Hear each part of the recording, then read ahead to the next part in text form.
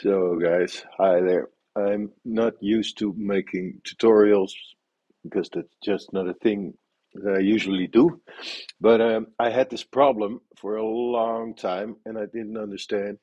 This is a project I'm working on. It's a huge project with a lot of bands, and I have to edit everything. Somehow, then here you can see what I made. Um, it's one song of a whole band. And somehow, if I copy this to my reframing sequence, you can see it makes it to the width. It stretches it to the width of the composition. Um, and if I slap auto reframe on it, then you'll see it just doesn't do anything.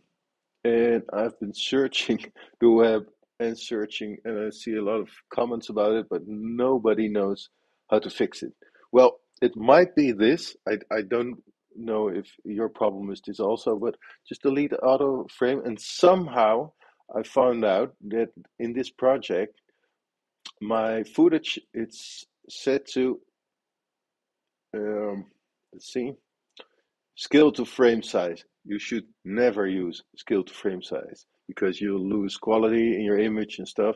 If I do set it to set to frame size and then do the auto frame on it, there you go. It's analyzing and it works again. So I hope that this will help you with your problem if you have the same problem as me. Just set it to, again, right click, set to frame size instead of scale to frame size, and then it will work again. Okay, have a nice day. Bye.